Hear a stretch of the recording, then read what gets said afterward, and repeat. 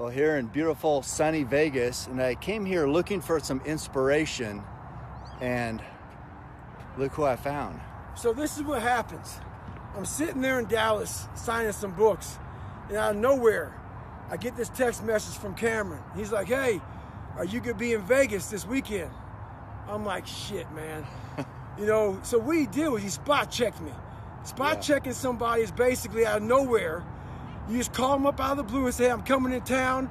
We're going to get a quick workout in. So this motherfucker's checking me to see if I kept in shape. So we are now over 10 miles in to a 20-plus mile run.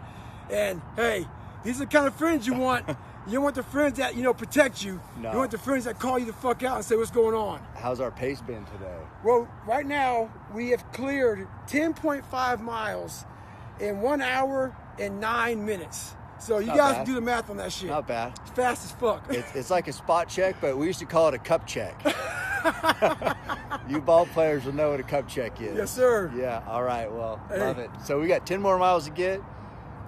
If you're looking for inspiration, like I said, I come here looking for it. This is the man. This is why we all follow David Goggins, the ultimate savage. Stay hard.